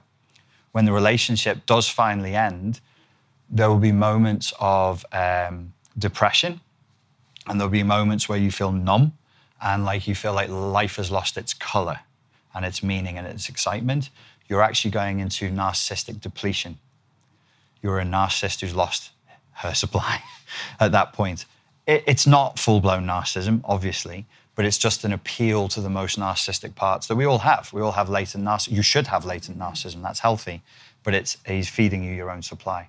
So these relationships, through the shared fantasy, they create another alternate reality. Did any of you ever get the sense that you felt things for your narcissistic partner that were not real? Like the level of love you felt, or the level of obsession you felt, or the level of anxiety you felt wasn't quite real? Especially now it's ending. Sorry? Especially now it's ending. Especially now it's ending. These are things that Sam Vaknin calls emotional artifacts, and they're built through the shared fantasy. You are starting to feel and think as your partner thinks and feels. It's perfectly normal, it's perfectly natural that you would absorb the emotions and the worldview of your partner. But if the person is highly abusive and narcissistic, you now have narcissistic patterns of thought and feeling running in your head. You may develop, if you're with a borderline, you can start to develop abandonment anxiety. You may have had a secure attachment style your whole life, and then you can start to develop this weird abandonment anxiety and get really paranoid about where they are and obsessed with ideas they're going to leave you. That's their abandonment anxiety that you're feeling. That's the instrumentalization. They've put their feelings into you for you to regulate them on their behalf. They didn't ask. Terribly rude. And it hurts, and it's confusing because you feel like you're going crazy. So when people say at the end of the relationship, they go, I kind of feel like I was the narcissist. Well, you were in a highly narcissistic state in the end. It's the only way you can survive inside the relationship. Yes? Oh, sorry, the mic's coming. The mic man cometh. Thank you. You know this concept of abuse that you use in terms of narcissism? Yeah. I divorced my wife, who I was with for 10 years. She was not abusive in any way, but the way she was that she was so unavailable. She would never validate me, she would never give me anything back. She was always very dismissive. And I left that relationship thinking that it was me that there was the issue, you know, me who was the narcissist. And still today, I still question whether she was a narcissist. But after reading the literature and everything around narcissism, she's classic, covert, I would say, narcissistic. Should we have a conversation about the definitions of abuse? Yeah, because when you're saying abuse, I think... Do you think of someone smacking somebody? Well, I think I know what definition of abuse is, but, you know, for me, her kind of withdrawing from the relationship and being on the phone for like 24 hours a day and, you know, not having a conversation with me or... Neglecting your partner is abuse. Yeah, absolutely. Doing something that you know hurts your partner, makes them feel lonely and alienated. But then I'd rage, Richard. I'd rage because, you know, but then I would blame myself and... Would you? Yeah. Wait, slowly. I like that, slowly. Slowly. Yeah. Because there's a program running now. Yeah. You've gone into it now. It's fired up. Fired up the engine. You tell. Feeling it, man. Yeah. I'm in it too. Yeah. And I'm freaking out. This roller coaster started, but let's stop. Yeah. You were raging, and then you felt like you were the one who's in the wrong. Or did someone imply that you were the one who's in the wrong because you were raging? Well, I went through cancer treatment, and she was basically kind of saying, oh, it's because you know, you've had cancer and, you know, you're doing this because of this and that. I wasn't. I was doing it because she was betraying me. Yeah. You know, she was doing so many things behind my back. Yeah. And not conversating, gaslighting all the time. So she was leading a secret life? Yeah, well, I divorced her for many reasons. She was evading tax for 4 years and, you know, she was an alcoholic, you know, drinking a bottle and a half of wine every night. And, but I kind of felt that she can't be a narcissist because she's not abusive verbally. Yeah. She's very withdrawn. Well, we don't have to say maybe she had MPD, maybe she didn't, but she was abusive to the extent that she knew what she was doing was hurting you.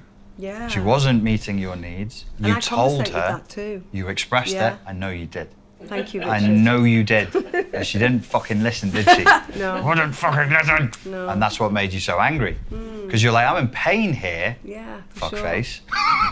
And you're on your phone whilst I die inside. What's more important than the fact that your wife is in pain and dying inside? Yeah. What are you looking at? Sure. What are you scrolling? Yeah, I'm angry. That's reactive abuse. So I do something outrageous, and then you respond, and then you're the baddie. Exactly, yeah, for sure. I was at RAF Kinloss once with my ex, and that's right at the north of Scotland. We were at the officers' ball at Christmas, and she made sure I was good and drunk, gave me a few shots, and then she whispered to me that she was cheating on me with a guy at work. I had a shit fit. I'm a 95-kilogram man. She is a 45-kilogram woman. I got thrown the fuck out the officer's mess. Who looks like the baddie? Yeah. Me. Because it's obvious who the bad guy... Like, look, like, you're raging, you're freaking out, you're shouting, this girl's crying. Oh, and everybody's like, oh, poor girl, don't worry, we'll protect you. She's shagging somebody at work. I fucking knew she was as well. Oh, no, it's okay. I'm over it now. Yes. Can we do a session afterwards? Oh, yeah, but thank you for that. No, I think we have to just say, look, if you had needs and you were married and your partner was deliberately flouting those needs and letting you suffer, that is abuse. Maybe she has narcissistic personality disorder. I don't know. What you've described is incredibly cruel. That went on for years. It wasn't like she was grieving the death of her mum and she was being a bit of an arsehole for 3 months. Years and years and years, the same argument again and again and again. Is that right? How long do okay, I love you, but you're in the corner crying and you're asking me to not do something that I don't have to do, I'm choosing to do, for years. Yeah, that's abuse. I think 100%. Just get those little bit of crumbs. Yeah. What, in the end, did you go to therapy for this? I'm in therapy now, yeah. And is it more mum or dad who's the withholder of love? Oof, wow. Or is it a combination? Well, what I've realised is that when you was going on about attraction at the beginning of the session, she absolutely replicates my mother, who was emotionally unavailable. Right. So you had a repetition compulsion from mother. Yeah. Yeah. So anything moving forward, we have to have that internal boundary there that says, I value myself enough to demand that if I'm giving somebody love, because if you give love, time and attention, that's the most valuable thing you have, you expect the reciprocation back from your partner. I know it sounds like I'm saying dumb things that are obvious, but there's a part of your unconscious that isn't obvious to, and it needs to hold on to that. Like, I have to have that. This is a must. You can't be on your phone or ignoring me or withholding love. That's absolutely never going to happen again. Does that resonate for you? Yeah. Me or? I was like, you. Me? You. Does that resonate for you? This kind of reactive abuse, have you experienced it? All kinds. All of this kind of abuse you've experienced? Yeah. So you've been in situations where you end up shouting and screaming and feeling like the crazy one? Then possibly it's narcissistic abuse. Because if it was goal orientated and it was quite with a flat effect and it was just like, I'm holding money over you, that would be a different thing. But if we're talking like the deliberate ignoring of your pain so that person can do something that's fully self-indulgent so that you feel like a piece of shit, then I would say that's narcissistic abuse, or at least a very, very cruel. I mean, how self-centered? She withheld money as well. She withheld money as well. Yeah, of course she I had did. to wait 2 years for her to contribute towards an extension. Really? Yeah, she was earning loads of money too. And she just wouldn't do it.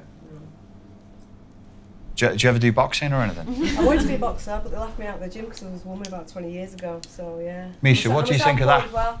They laughed her out of the gym for boxing. Are you having that, mate? Misha's a good boxer. Terry and Steve are good boxers. Are you going to go back? I'd like to do a bit of UFC, a bit of MMA. Yeah. You're going to do the old MMA? The other night. I'll talk to you about that later. Sound as a pound. Yeah, no, you should get back in there, mate. Do it, because it's something that you've got in you, and you would enjoy it. Yeah. You definitely would enjoy it. So withholding love absolutely has to be seen as a form of abuse. Like, if you had a baby and it was crying with hunger and you didn't feed it, we wouldn't be confused, right? Is the baby crying loud enough to be heard? Yes. Am I expressing to you what my needs are? Yes. You're still ignoring them and I'm still in pain. What the hell's going on here? Something's really sick there. Really, really sick. Really wrong. Yes? Where would we differentiate between that and avoidance? Avoidance. Like an avoidant dance? Yeah. What do you mean? I don't like people who double down on the avoidant reaction as a way of protection. Yeah. You never really hear me. Withdrawal of everything. Yeah, but it's not the same somehow as narcissistic withdrawal. You never really hear me talk about that much, do you? No. No. Do you know why that is? You just avoid it? I'm avoiding. Hey! Terry, she thinks she's funny. He does the jokes. Listen here now. I've got security at the back. We'll be throwing you out because you avoid it. I'm not convinced by it. I don't find it a very convincing model. I think something is going on there. You're talking about the avoidant attachment style? Yeah. Yeah. I think it's to be looked at, but I wouldn't thingify it, if you know what I mean. So if you came to me and you had a partner and you went, this is an avoidant attachment style, I'd be like, all right, mate, are you emotionally immature? Do you want to be in a relationship? Do you have some sort of narcissistic issue? Like, what is the problem? Your partner's coming towards you, and by the avoidant model, you're doing this. The fuck is, like, what? So yeah, let's be together, but also not be together at the same time.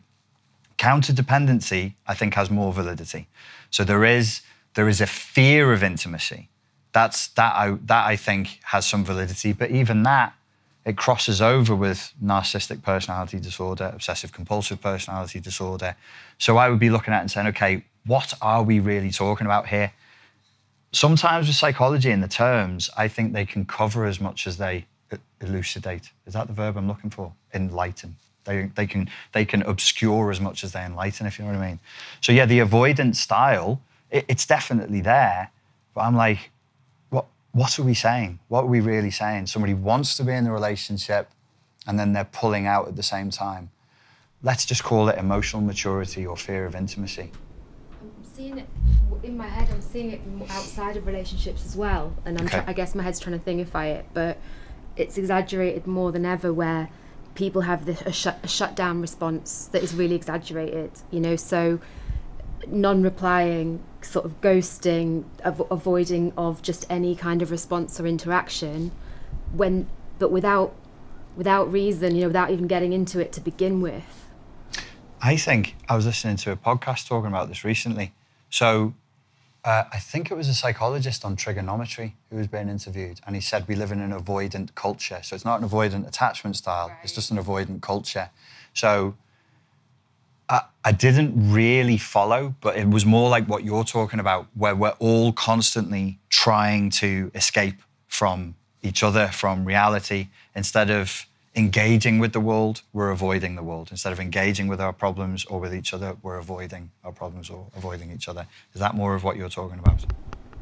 Yeah, because it's been so exaggerated now, and I guess it's the overwhelm. Something's going to have to keep getting cut, you know, because we've got so many things grabbing our attention. I think now it's encouraged this idea of, I've seen service staff doing it, you know, like not in even confrontation situations or where they're being abused. Like they literally don't, like they've got, like, this is over, it's done, you know, and everyone's getting encouraged to kind of act that way. And I think it's just, I don't know, it's like if you can get a boiling point of avoidance, then yeah, well, if everybody is avoiding everybody else, you would have to ask the question, like, where does that go? I think that's what's being held over us and why this is continuing. Because if the cost of coming out of the group trance we're in, is that we have to face each other and all this. Whereas if we, what, the horror, the horror. To get two willing parties to do that would be an achievement in my book. I think it will take crisis. So the avoidant issue and where that relates into like a broader cultural issue, and also with the narcissistic abuse, because what is being reported now, I spoke to, she's a divorce coach, Sarah Davison today. I did a podcast with her today, and she keeps up with the statistics. And she said the reported incidents of narcissistic abuse are going through the roof. So if we live in a culture of avoidance, what would be the consequence of that for intimate relationships? My suspicion is the culture that we live in now facilitates being effectively narcissistic abusive in intimate relationships. Somewhat in business, somewhat in friendships, but if you're in an intimate relationship with somebody, you can treat them like shit. There's no shame around it. There's no, like, it's open war between the genders. It's open war on the battlefield of sex and intimacy. Just take what you can. Be a savage, be a barbarian, be a bad bitch or an alpha male. That's the best thing you can be. Sam Vaknin calls that invulnerability signaling. So we're all trying to signal to each other how much we don't need each other. Okay, really cool. So if you have a room full of apex predators, how would there be any bonding? If we're all too good for each other, how do we meet each other on any level? We can't. I think that might be the type of avoidance that you're talking about. So it doesn't create narcissistic abuse, but it facilitates narcissistic abuse. Go ahead. Do you want to hear my outline theory of how the two are connected? We're here now. I feel like I have no choice. Yeah. That we're in an energy crisis as beings, and that so people have different responses because everyone's deficient. So deficient in what? The energy that they just need. Generally. Okay. I don't mean just the energy to move around. I mean like the friction of interaction and nurturing and stimulation. We've all been in an energy crisis. So so the narcissist is like the predator, but the avoidant is like the stingy thing that doesn't want to go out hunting but tries to close up shop. Sure. To, like, you know, everything gets restricted. But then if you have people going round who still want to trade, and are still trying to look for that creation of energy, then they can either like fall prey to the one who seems to want to engage but really doesn't actually want to create anything they want to feed. Okay. Or the avoidant, I suppose it's that like echo chamber of, you know, creating hope and chasing someone down when, again, they're not really open for business. Yeah, that's an interesting hypothesis. I think it has legs. I think it's a really interesting idea. So in like a love deficit world where nobody's paying you any attention at all, the one person who does pay you attention is going to seem even higher value than they would have done 30, 40, 50 years ago. Everybody's thirsty.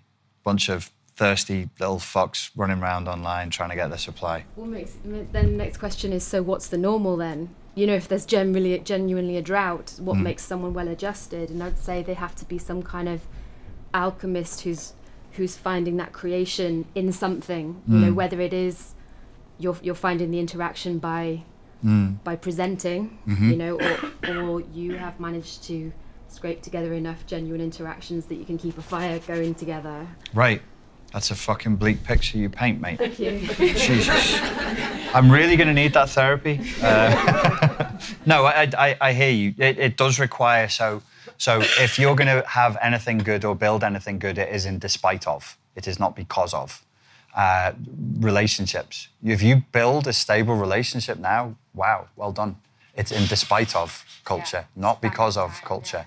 So, yeah, there is a sort of a will and a shielding and an alchemy, and it is kind of a magical process where you have to be inside the circle because all the demons are outside the circle, kind of thing. It's real warfare in a spiritual sense.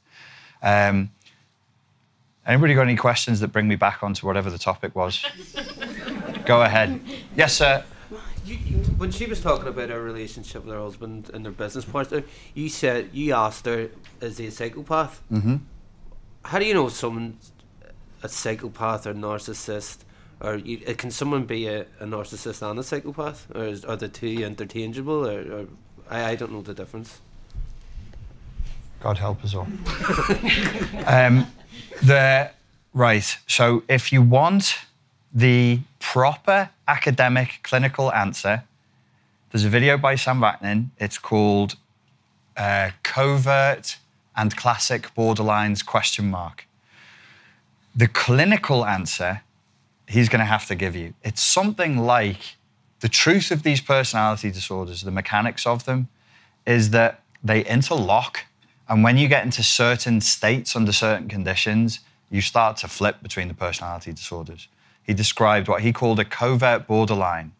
When she feels that she is, I'm going to make a mess of this, when she feels that she is about to be abandoned and it provokes her abandonment terror, it's like dissociative identity disorder. Another personality steps in, another ego state steps in that is a pure psychopath to protect her.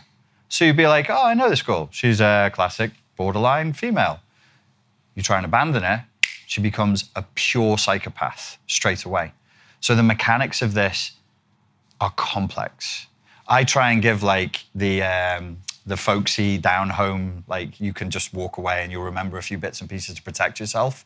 But the actual academic answer to your question is complex. And that's not just Sam Vaknin's idea. This is the cutting edge of where the research is up to. And even the DSM has made a much more nuanced definition of borderline personality disorder that includes these things.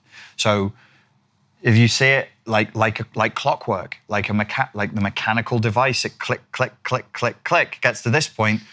Now I'm a psychopath. Click, click, click. Now I'm a classic borderline. Click, click, click. Now I'm a covert borderline. It's fascinating. I don't know how much we need to know. You would do well to know, is this person borderline, narcissist, psychopath, so you know what to expect and how to defend yourself, for sure. But the truth is, it's pretty complex. And these things are comorbid.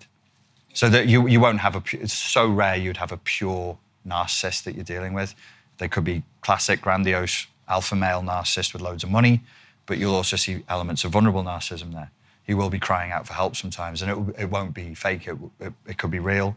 There could be borderline there, histrionic. It does get pretty somewhat complex, let's say, somewhat complex. Is that where splitting comes in? Splitting? Yeah. Well, we're back to what we were saying in the beginning, which is, I suppose, one of the themes I'd like people to walk away with this. I've not mentioned CPTSD, you've noticed, but I mentioned PTSD a lot, because CPTSD can eclipse the importance of trauma. Get back to basic trauma. Go and review some literature on PTSD and the effect it has on people, the way it warps the personality, just being traumatized, classic, straightforward PTSD. And let's remember, there's no PTSD without CPTSD, and there's no CPTSD without PTSD. But this is primal. This comes first. This comes first. CPTSD is the add-on to the original trauma. And it's contagious, and it warps everything that it touches. What did you ask me? About splitting. Oh yeah, sorry, I knew I drifted. So these become primitive responses. So you're aware of like catastrophic thinking, black and white thinking, splitting. It's an infantile response. Mummy is all good or mummy is all bad. Mummy is the devil or she's an angel. Of course, as adults, we know everything is shades of grey. People exist on a spectrum. And splitting is an effort to push chaos into an ordered state. Gad Saad calls it epistemological dichotomania, which means we're living through a time where we split all the time. So you're either you're a left winger or you're a right winger, and if you're on the opposite team, then I must kill you, because those are the rules of the game that we're living in now. Or you're on this side of the debate, you're a vaxxer, an anti-vaxxer, a masker, an anti-masker. It's split. That's trauma. We're traumatized, and we're infantilized through this trauma as well. Yes? I'm just wondering, if one is used to PTSD, can you adapt to live with it if there's no other choice? Yeah, you can do. It would be a rough old life. I'm talking of major experience and background here. Yeah. I don't want I'm trying to frame it simple. Yeah. Because I don't want to go on about the DAD. Yeah. But the lovely lady there at the end, I've been dealing with cancer this year, big style return. Yeah. I've been treated so abysmally by blood relatives. Forget that, but I'm not losing World War III yet. So I know how, and then when you brought the mother in, then I had my answer to you, why I've been using the D word, AD. It's because I hardly wish to focus on the dreadfulness of the M. That's scary. Well, that brings us back into the theme of avoidance again. So you're avoiding the mother. But my dad would not leave his children in charge of a really narcissistic lady, because although he was used to PTSD coming out of his ear holes, the right thing was not to leave. He had been pushed into another scenario of PTSD as a father, which he wasn't in the war, and he wasn't growing up in Liverpool, poor, no welfare state. So that's where I see it linking up, even when someone else speaks. You know, I'm not all about just me and my dreadful life or whatever. I'm hoping to get me sun shining for what bit I've got left.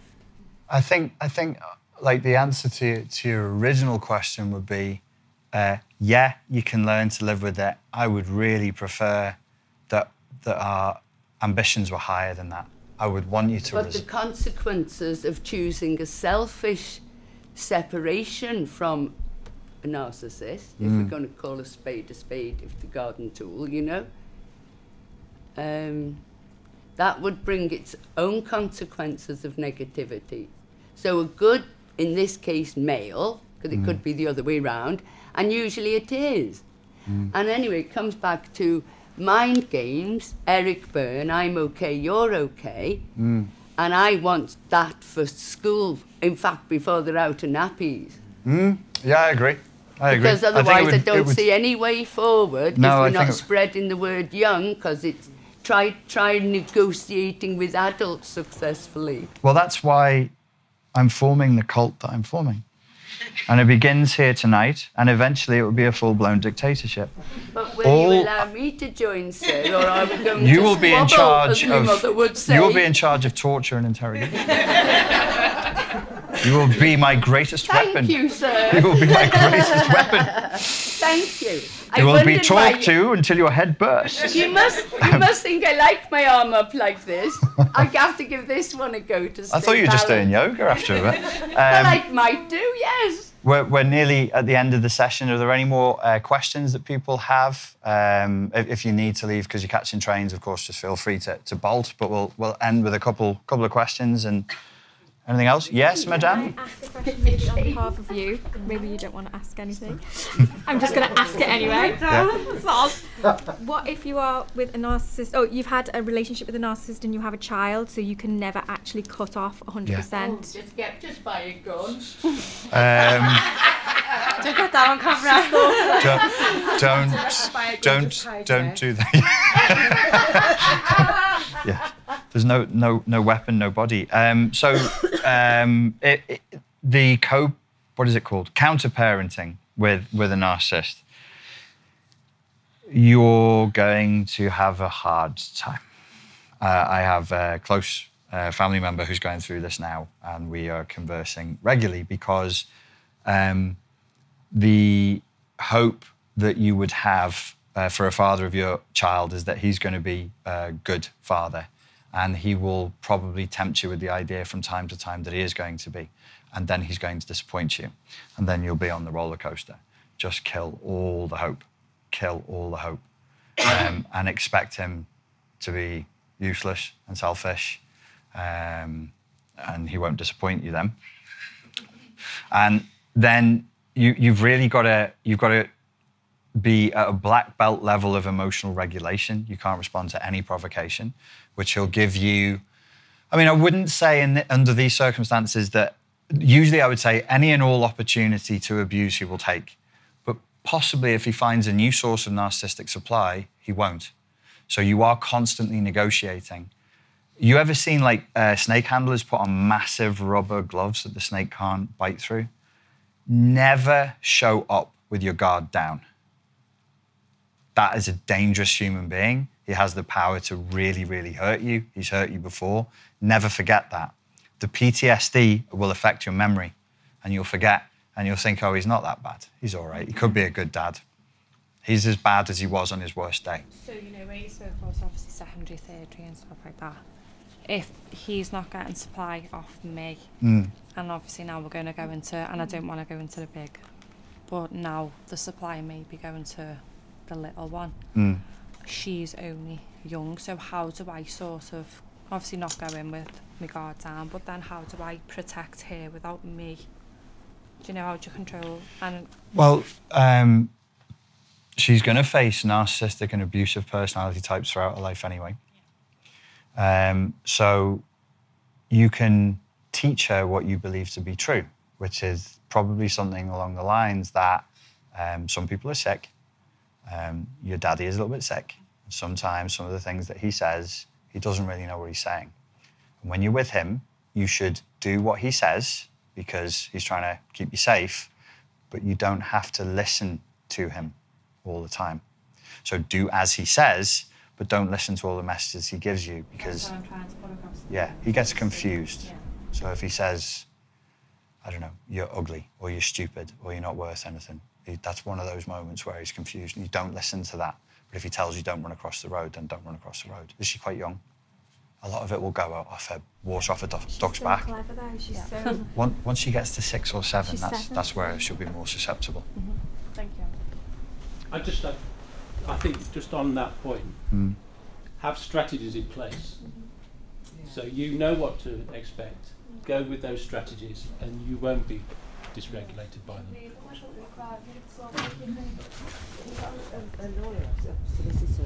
Yeah. Have you got one that knows about NPD? Yeah, good. Yeah. Bye. See you, mate. Thank you, Mr. Holmes. God, there's so much food for thought.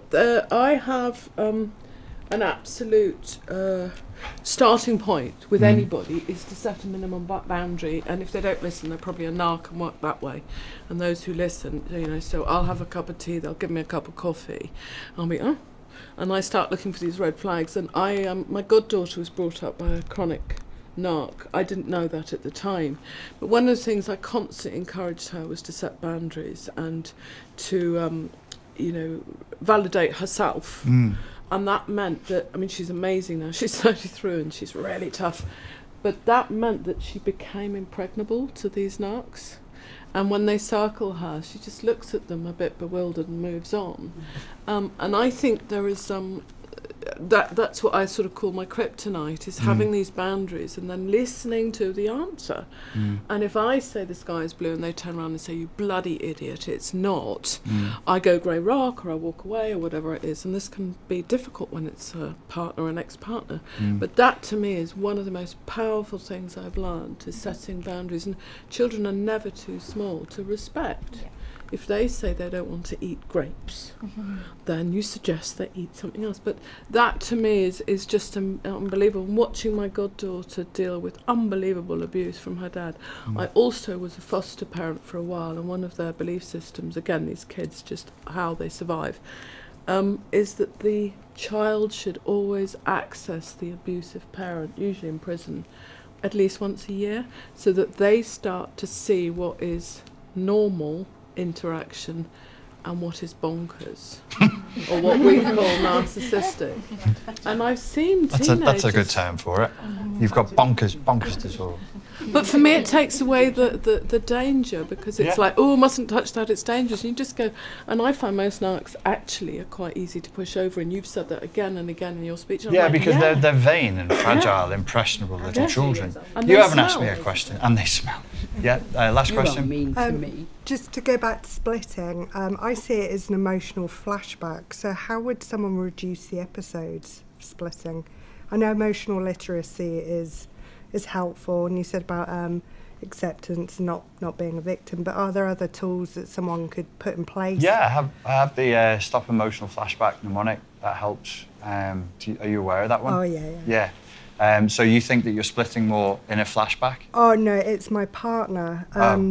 When we get close, he splits, and it's only something I've really understood recently. I know it's a BPD thing, but I think it's a CPTSD thing. It's a trauma thing. He'll literally see me like I'm demonic, but then when we move apart, go to therapy together. Oh yeah, we have been. Yeah. For that specific issue. It's been a long road, but yeah.